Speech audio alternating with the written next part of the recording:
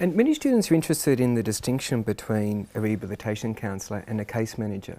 How would you see that distinction? Look, it's a very important point. A rehab counsellor, as I mentioned earlier, is an allied health professional. Okay, so they're recognised as a professional, and under the heads of workers' compensation authorities, which is HALCA, they actually stipulate that as one of the, I think, 10 or 11 professions, okay, in the return to work jurisdiction, in the kind of work cover return to work jurisdiction. So it's important to note that it is a distinct profession, whereas a case manager or a rehabilitation consultant can be an allied health professional, can be a rehab professional, counselling professional, but not necessarily. So you can't assume that someone who's got the title rehab consultant is a bona fide rehab counsellor.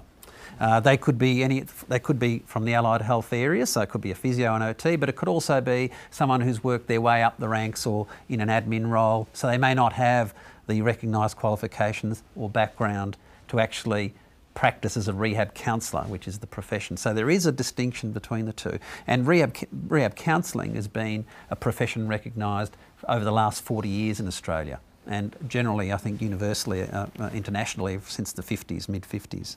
Thank you, Michael. Greg? Yeah, thanks, Paul, and thanks, Michael. Rehabilitation counselling is a profession invented by the Americans in the 50s. After all their soldiers came back, a lot of them were injured, a lot of industry had changed. The American government put a massive amount of money and just created a new profession. They're in every big hospital in America. They're very highly regarded as part of the hospital team. In Australia, the rehab counsellor is not in the hospital. They're not a hospital therapist. They're in the community.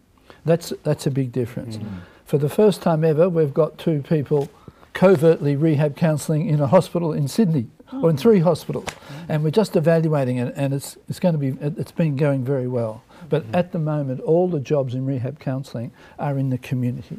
I might just add there too that case management is actually one of the skills or an inherent part of the rehabilitation counsellor's day and our profession, and so it's very necessary to be a very efficient and effective case manager, and that describes more around the coordination role that you have, and I think the distinction that plays out with understanding that it's a profession in and of itself is, having a background that helps you to appreciate the evidence and translate that into practice, but also having a background where you understand the mechanisms of injury, illness, disease and recovery, and are able to incorporate that background knowledge and orientation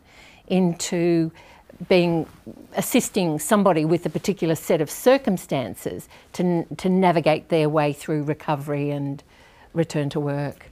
Sure. So it is a very important part, but case management is a discipline all on its own. Sure. Yeah.